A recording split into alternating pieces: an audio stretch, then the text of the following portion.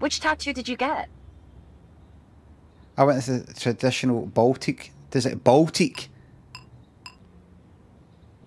They need to shut that door. They need to shut that door or put a kind of, I don't know, airlock sort of, you know, like a door and then another door. Because every time some cunt comes into this fucking cafe, the wind comes in and it is fucking Baltic in here. Have you been in that situation, folks?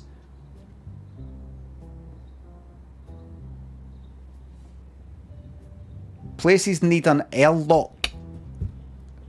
At restaurants and places like that, have a front door, and then like even the tiniest of corridors, the tiniest, and then another door.